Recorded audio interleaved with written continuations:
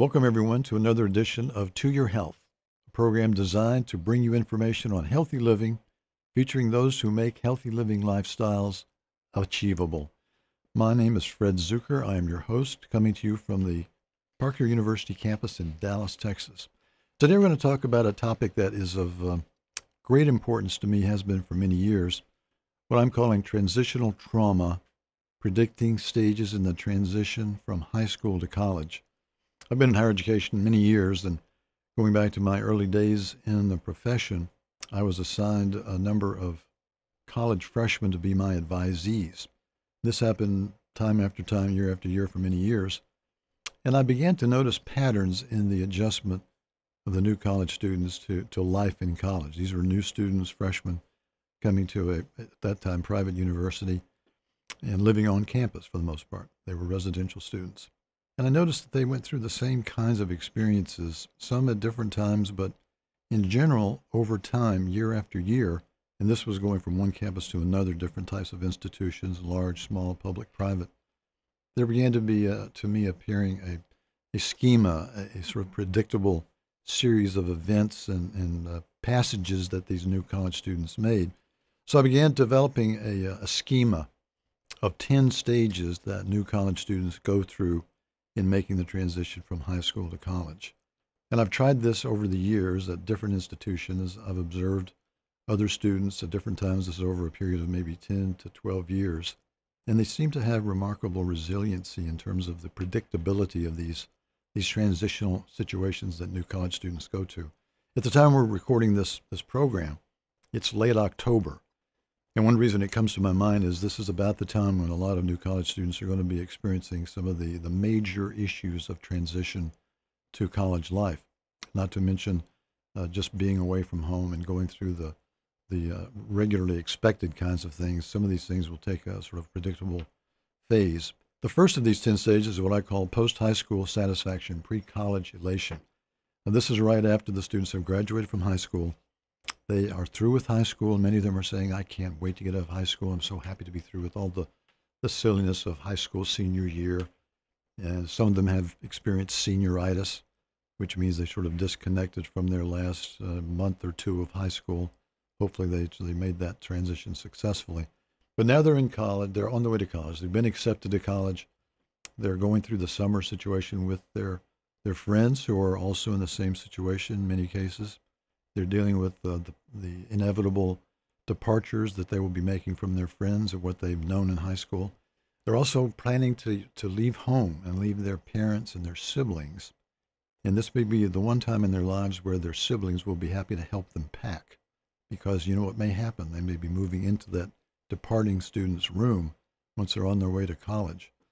So this is when often the relationships with high school students, friends of theirs, become more intense, because if there's a romantic relationship that may be under duress because they're going in different directions, all kinds of things may happen. It's also a time when parents may experience some transitional difficulties of their own. There may be an empty nest situation that's looming, or the student who's about to depart may find that they are rehearsing letting go.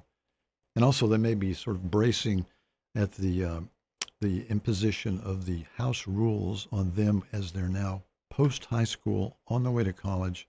Why should we have to have the same rules, the same house closing rules, that is being home on time with curfews, or having to do the chores, that sort of thing. That may create some difficulties between the parents and the students at this time, this post-high school period. The next stage is what I call early separation anxiety. Right after high school graduation, college still seems a long way off. It's still far off in the future, so it's not really there. But later, as the summer months progress, it becomes clear that the student is going to have to make the transition and leave home.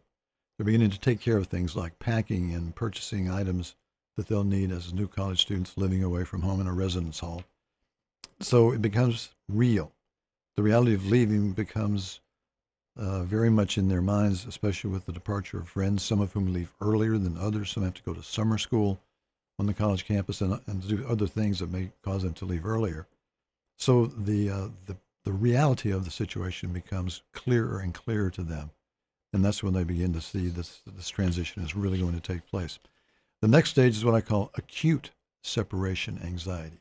This is when the students actually leave home, say goodbye to parents and siblings and friends who are still at home, arrive on campus, meet the new college roommate, move into their dormitory room, although we don't call them dormitories anymore, we call them residence halls.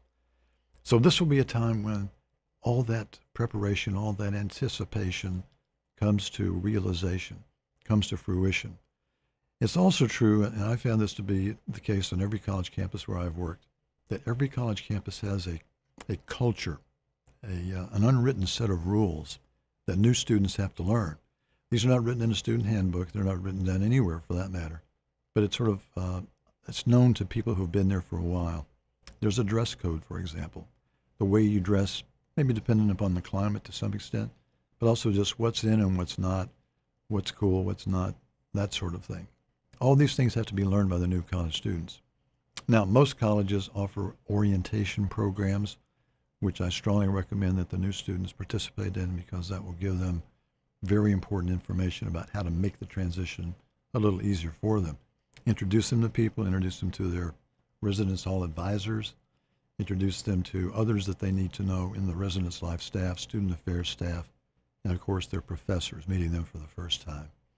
And I always tell the new students when they go to their first classes, be sure and get there early, be sure and sit down near the front of the classroom, and every time the professor looks your direction, you should do this. You should nod. You should make eye contact and let the professor know that you are paying attention and want to be in that classroom experience with them, not separated from it, but actually sharing it with them. The next stage is what I call the honeymoon.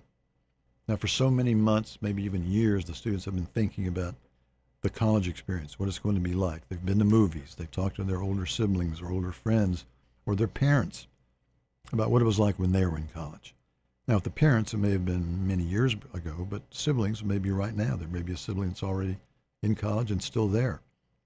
But they're expecting things to be great, to be immediately enthralled by the intellectual life of the college, the social life of the college, the extracurricular life of the college.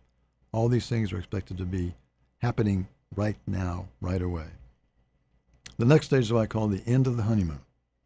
After this carefully staged period of new college life, orientation, suddenly there's a drop-off. Things are not happening like they were in orientation. Everything is carefully staged and choreographed. Students are in activities constantly, day in and day out, for at least 2 or 3 days. Suddenly they're going to class. They're in a new schedule. They're in a new reality, dealing with issues arising from finances, issues with roommates, issues with academics. The things that may be the reality of dealing with a bureaucracy come to the fore. That means they've got to deal with it. They've got to take time to manage those issues. And they may be getting their first grades back from quizzes, especially if they're in math and science. And for some very good students, getting a low grade. And a low grade may be a B or a C, not an F. That may be a real traumatic experience for those students who are used to getting very good grades with relatively little work. Now they're often in a situation where all the students around them are at the same level academically and intellectually, and they're not the top of the class. For some students, that realization can be a serious setback or awakening for them. It's also a time when many students experience for the first time the symptoms of homesickness. They're missing the familiarity of home and family and friends and just the place of home. They're now in this new place. It's a new world, a new college life campus situation they've never experienced before, at least not in this way. Many of them have been away to summer camps and so on. But this is a lifestyle, living there 24 hours a day, meeting people. It's everything they've got to do. And for many of them, it can be a serious problem.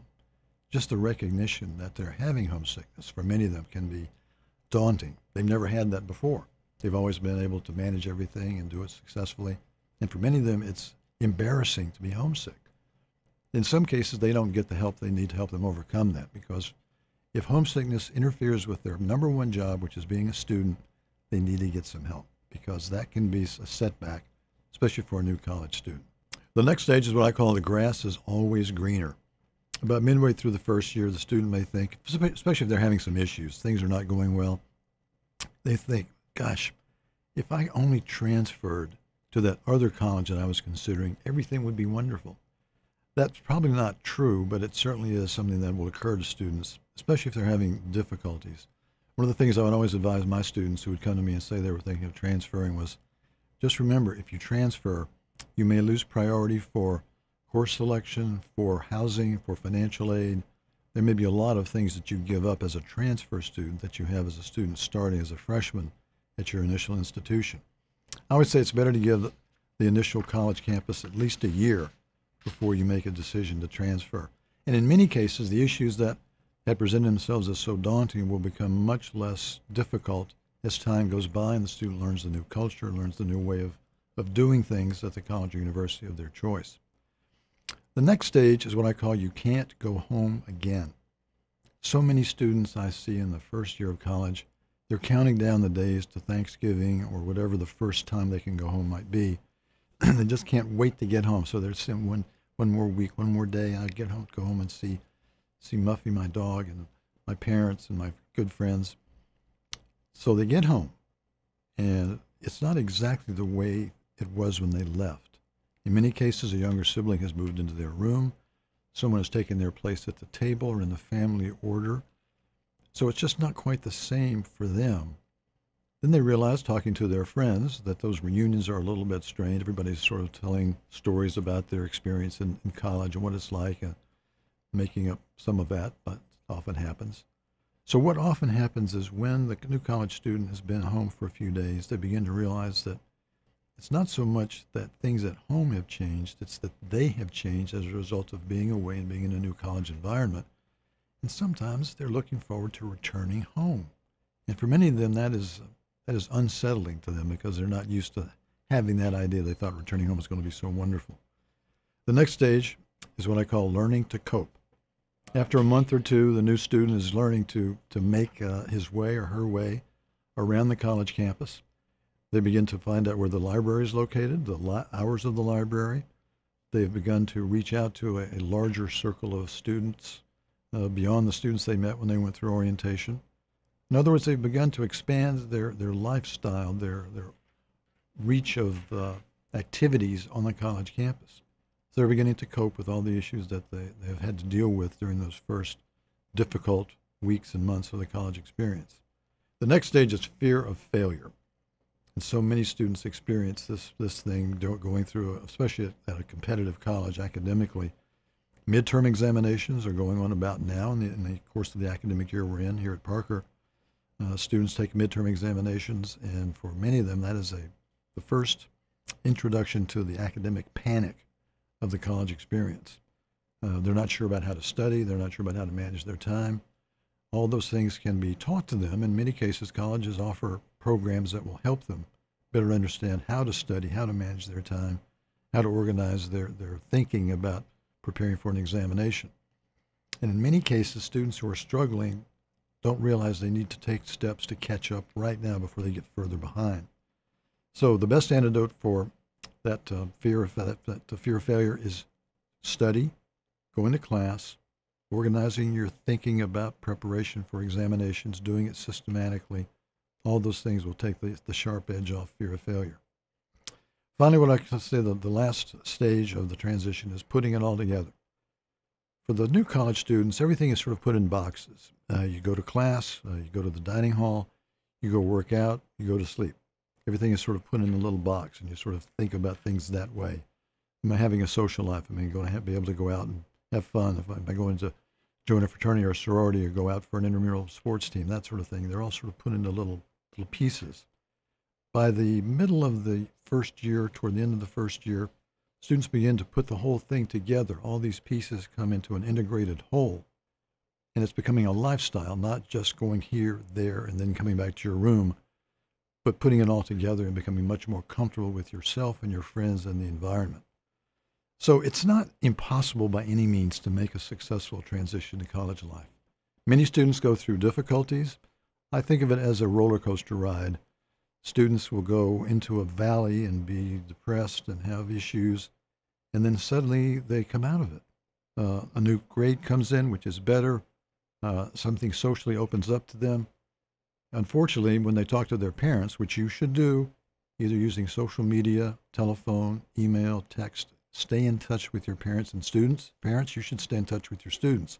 But do not, under any circumstances, visit your college student without giving them at least 24 hours notice. Because if you show up unannounced on a college visit, you may find out more about college life than you ever wanted to know. But just remember, ups and downs, peaks and valleys, roller coaster ride. College life is just like that. Those valleys can be pretty depressing, but those peaks can be absolutely wonderful. Take care of your physical health, your mental health, and your academic health. All those pieces together will keep you healthy, make you a good student, give you a great success in college. This has been Fred Zucker for To Your Health at Parker University. Come back and join us again next time. Thank you very much.